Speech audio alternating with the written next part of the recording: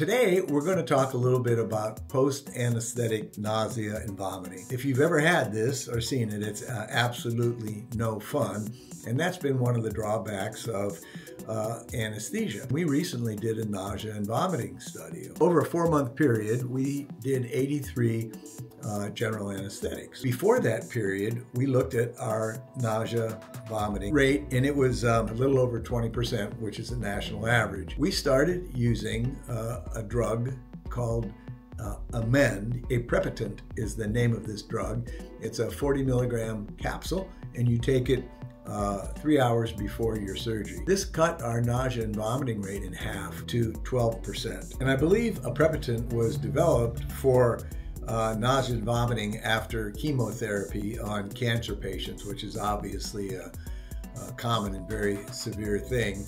So it had to be a pretty effective medication.